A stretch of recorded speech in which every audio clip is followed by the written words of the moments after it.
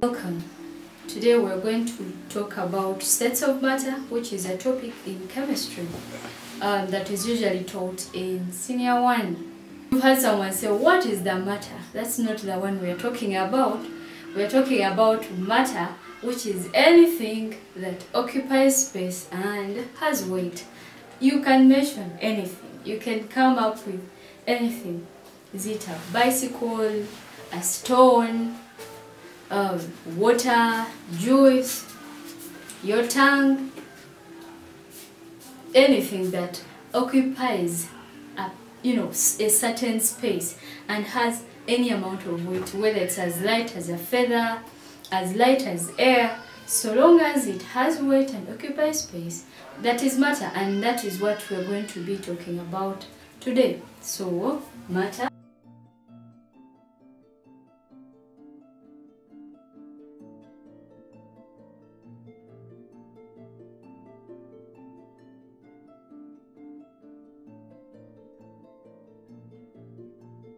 There are three major states of matter that we shall look at for now.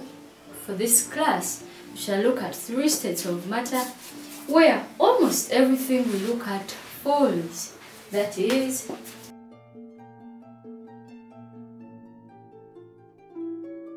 by the end of the lesson, you'll be able to use the knowledge we're going to look at to classify whatever you can look at as either solid, liquid, or gas.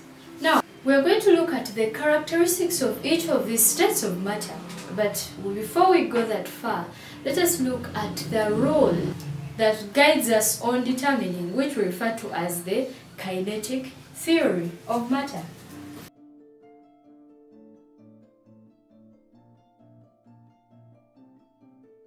The kinetic theory of matter, it is more like a rule or an idea that has been accepted by scientists like me and you if you one day choose to be one. So, what does the kinetic theory of matter state? It assumes that particles are too small to be seen directly.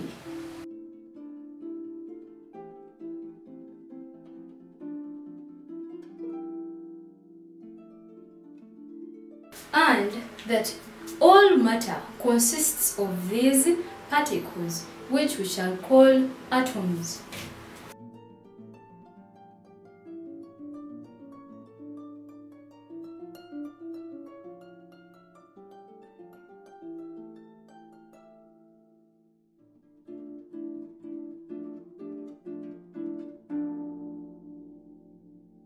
So, matter consists of particles, and these particles are too small, implying that you can break it down until you come up with those particles that make, say, a stone.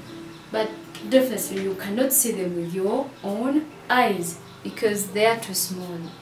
There are spaces between those particles, but the spaces differ from one set of matter to the other.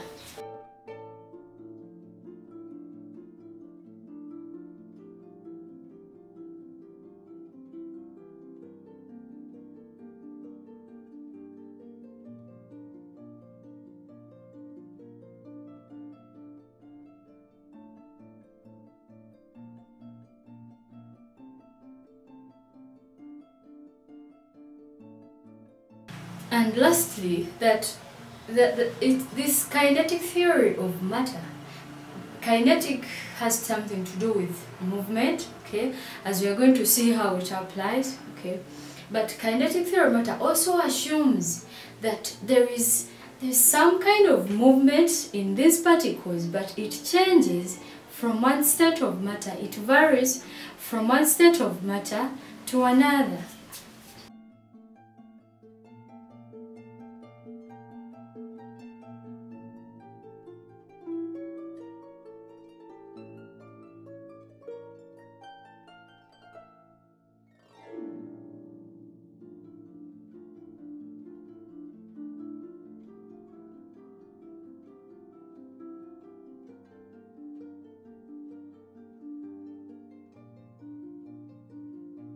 So that is about the kinetic theory of matter. Now, we're going to be applying this to every state of matter so that the next time you see a substance, you can easily tell which state it is.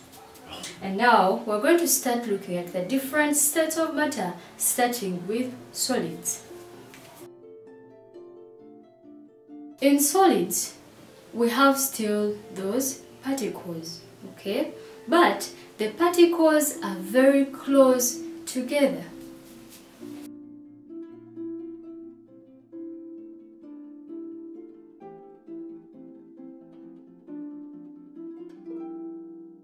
Actually, these particles are held together by forces that pull them together, okay? We have one particle and another, but they have a force between them that pulls them together, okay? And therefore, that's why they are tightly packed. So they have strong forces of attraction between themselves, the particles.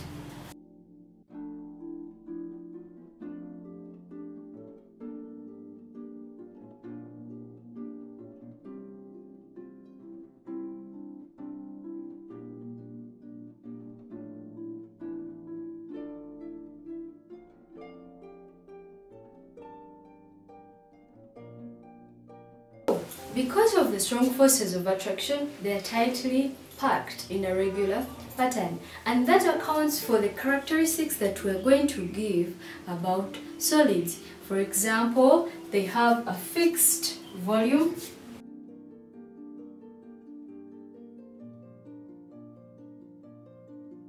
they cannot be compressed,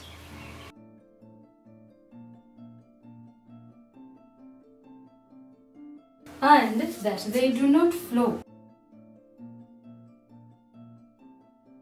Okay, by fixed volume, we mean that their volume never changes. Okay, I know that in primary you learned how to find volume of a substance. Okay, that is their capacity where it can be contained. Now, their volume never changes. If it's a stone, it cannot change one day to become smaller or bigger unless if it has been broken. They also have a fixed shape, meaning that their shape cannot change. For example, if I have my solid, which is this, okay, and I want to fit it in this container, which is this, it's going to take the exact shape. It's not going to change so that it fills up my container. Okay, it's going to remain with its fixed shape. This marker too is a solid, the duster too. So if I try to fit it in, it will fit, but its shape is not going to change. How about if I try to put it into a container that is smaller than itself? Okay, its shape will not change because it's a solid. And they cannot be compressed. By compressed, we mean that if, say, you have stones and maybe you're packing them in a tin or something, once it is full, you can't squeeze more stones into it. Okay, because they can't compress, they can't become smaller. And lastly, they do not flow. So if I have maybe a lorry that is pouring bricks or stones, they tumble into each other. They crash into each other. They do not flow smoothly like a river or a drink. Okay, because they are solids, since they have a strict shape that does not change. So that is all about solids. Now we go to another state of matter, which is liquids.